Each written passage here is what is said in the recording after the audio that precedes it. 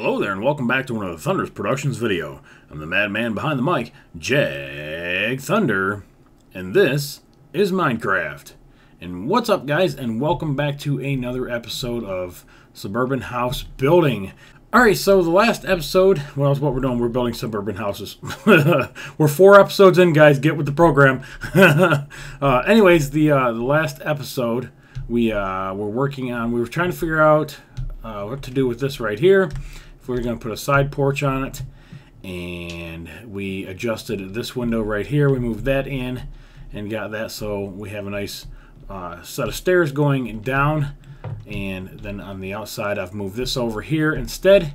And then I was trying to figure out what to do with the stone underlay around the foundation or down here. Now I am running shaders in this episode. I know I waited till episode 4 to start running them. Turn down the viewing distance just a little bit to try to alleviate any kind of lag that I might pick up. And we're going to see how that works for this episode, and hopefully you guys like it. I've got some questions built up, or at least a handful of them, so we can start implementing those into maybe this episode, maybe a couple of them, and finish off a couple of the ones that I got sidetracked on when I first, I think episode 2 or 3, I started talking about something and then got sidetracked. But anyway, let's get going. White stained clay, that's where we are going to go, and I'm going to bring this up one more. So we're going to bring this up to a level of 5 above the stone foundation down there. That way we can go ahead and start putting a roof on this, kind of figure out where this is going to be. So yeah, 1 2 3 4, whoops, 1 2 3 4 5, there we go, 5. All right, and then right here, all right, we're going to start putting the second floor on this thing, and I'm going to want the roof of the garage to go this way. And the easiest way to do the roof, I think, on this one is just going to be a standard stair one, just like this. And I'm going to put a bonus room above the garage. So I think that would be a pretty good idea.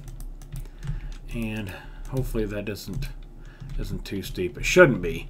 With the second floor and the other roof on it, proportion-wise, this should be just fine. Now usually what I like to do is, to make it easier for setting stairs, is I just go ahead and run this back. Like I said, it'd make it a lot easier for setting stairs. And then on the inside anyways, I want to trim it off and I don't want to see the roof. So this will make a finished wall on the inside. Now, I won't do this all the time.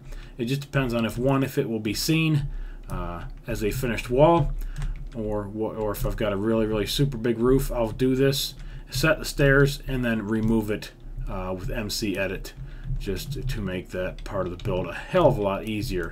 Because setting stairs are a bitch, not one of my favorite things to do. Can use it with World Wrapper, but I don't have it in 1.8 yet. Still working on that client. Matt is trying to get it together for me and get all the fun essentials that I need, and hopefully he will get that together for me very shortly. Alright, so right there is going to be the roof. Now this is going to tie obviously into the side of this wall. 2 3 4 5 6 7. Do I want to go that high? Not sure I want to go that high. Probably 6, because my lower wall is 1 2 3 4 5, and our ceiling, I want a pretty good ceiling in here. I don't think I want to cut this off. I don't think I want to do this 1 2 3 4 and lose all these big windows, but maybe I do. Maybe. Let's work some things out here. Back to this corner. Let's build this up while we think about it, and we take a question from the viewers. Alright, so on Facebook we have Matt Melamed. Sorry if I say your names wrong, guys. I will probably butcher the hell out of your names. Just laugh about it. Have fun with it. What is your view on food? I thought this was absolutely just a funny question, because obviously we need food. That is my take on food. Actually, I think it's probably where he's going. Is you know, like what are my favorite foods, things like that. I don't really have any really favorite foods. I'm actually a pretty picky eater, and I've got a pretty sensitive intestinal tract, and a lot of things just don't agree with my system. So do we want a double ceiling on this? Let's go 2 just like that and see So 1, 2, 3, 4. 1, 2, 3, 4. Bang. For right now. All right. And now let's pull this car across. So favorite foods. Don't really have any favorite foods. I like pizza. You know, a lot of people like pizza. Then there's a lot of people that don't like pizza. I like lobster. When I can get it, it's expensive, and I don't really like to fork out the money for it unless Red Lobster is having a lobster fest, and then I'll go down and I will get some. But other than that, I like steak. Steaks are good. Hamburgers, hot dogs, all the normal stuff, I guess you would call it, that people eat. And as far as that goes, that's really about it. I don't like anything really spicy. I can eat spicy things. Do not really prefer them, especially if they're really spicy or really hot. I am part Spanish, so let's see, what does that look like? So I mean, what is that fucking doing? That runs into that window. Did I make those too high?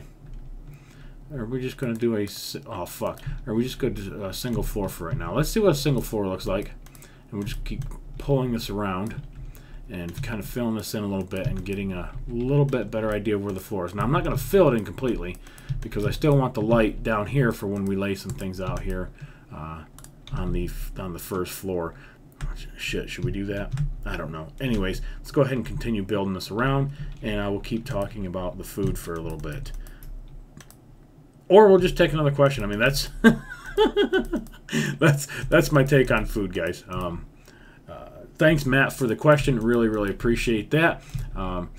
It starts questions off, whatever.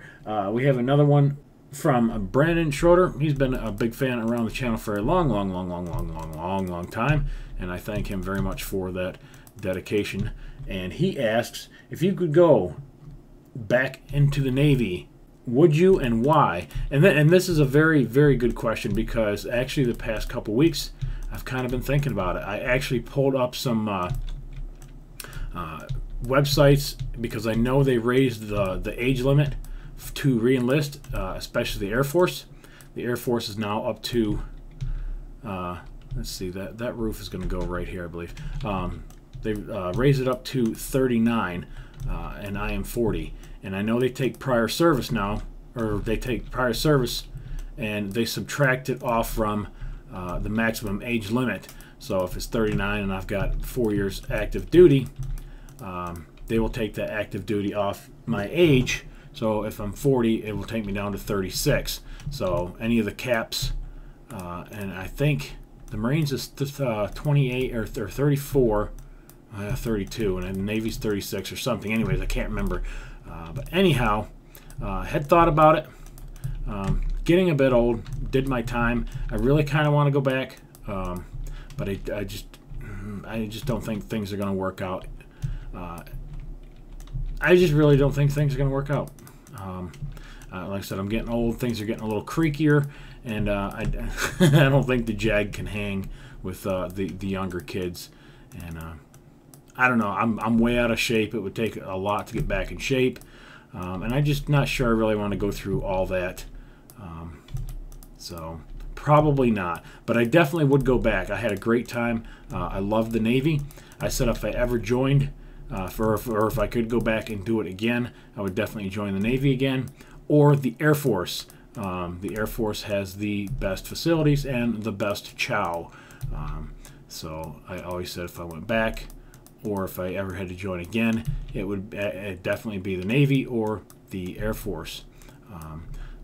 And why would I go back? Because I love serving my country. I had a good time, and I got to see a lot of cool things and do things that normally most people don't get to do. You don't get to be on a fucking carrier in the civilian world.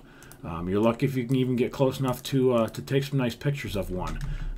Going through the bays of the naval stations and stuff like that as they're heading out to sea. So yeah, I mean, you get a lot of really cool opportunities. Yes, you are basically writing a blank check to your government with your life, and that's probably the most honorable thing that you can do for your country. So yeah, there's a lot of reasons I would definitely go back, but just not now. Like I said, I'm getting just a bit too old. If I thought a little bit more about it 4 or 5 years ago, probably would have made a bigger effort and maybe rejoined, because I would love to get on. I think it would be really neat to go back. I was stationed on the Enterprise, and I think it would be really, really awesome and ironic if I could go back in and get on the new Enterprise that's supposed to come out in 2023. So yeah, I mean, I would have to definitely stay in for, you know, like 8 years or whatever it is now. And but it would be really, really ironic and pretty damn cool to make a transition like that from one generation ship to its predecessor. So yeah, anyways, thank you very much, Brandon, for that question. Very ironic that that came up on the Facebook page when I was actually kind of mulling those ideas around in my head over the past week or two. So yeah, pretty ironic on that. As far as questions goes, guys, you can do it on Facebook, obviously. You can do it on Twitter, just hashtag AskJag. That way I know that it's not just a question that you need answered ASAP. It's just a question that you want to be used in one of my Let's Build series. So if you do ask a question, I'm trying to get them across a couple of the different Let's Builds that I'm doing. I'm doing the airfield right now. I'm doing this.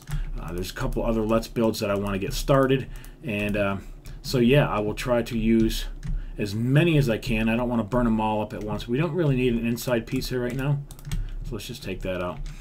So I will try to use as many as I can and implement them wherever possible. So really, really appreciate those. Matt Robbie Turner, what's been the most intense and favorite build so far? That one actually is pretty easy. It was the Gerald Ford. The Gerald Ford was very, very tense. It was a 5.5 hour tutorial. Really awesome build because I'm getting, you know, I've done several carriers already. It wasn't really hard to do. It was just very intense because I really wanted to get everything a lot better looking than on the original Enterprise. And I'm just building this up by one. I don't know if this will work. It may be too tall, but I'm just going to go ahead and build everything up one more time. But anyways, yeah, the Gerald Ford was more of the tutorial was intense.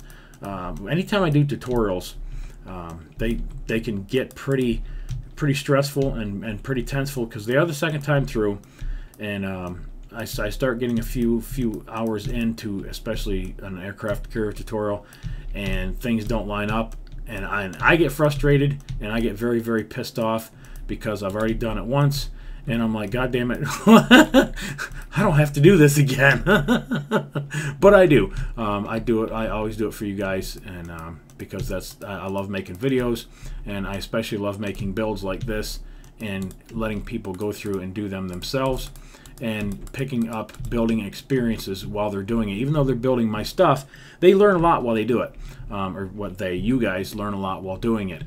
Something you didn't think about doing, or a technique, and you see how things line up. You kind of see through my eyes how things work, and it really helps you out in your worlds and your builds. I'm going to go ahead and put a roof on this, and we're going to stitch up this episode, and then in the next episode we'll try to put some kind of a roof on this, I think, and that way I can keep these around the same length, and I have no idea what that is right now. I think the other episodes are right around 20-25 minutes. I know I had said 15 to 20, but I get rambling, and some of the parts that I'm building I want to take a little bit extra time on and put it in that episode before continuing. So it is what it is, and I hope you guys are really enjoying this. This is going to tie into the other part of the roof, which is going to go this way. So it's going to go just like that, and then on the end is going to peak up this way. Building roofs are a bitch, guys. I'm going to tell you right now, roofs are not fucking easy. They never have been in Minecraft, and that may be a little steep. Well, it's got to be steep. I don't have many choices. I could use slabs, but slabs are going to knock it way down to about here, And then I could take that off. Anyways, we will take a look at it. All I'm going to do is just kind of finish this little piece off right here. And we will close out this episode. I'll probably tear this wall out real quick so I can drop those down in there. Not real crazy about that either. We'll take a second look at it off camera before starting episode 5. And like always, guys, appreciate you watching. Remember to rate, comment, subscribe. Follow me on Twitter, and I'll catch you guys on the next one. Later.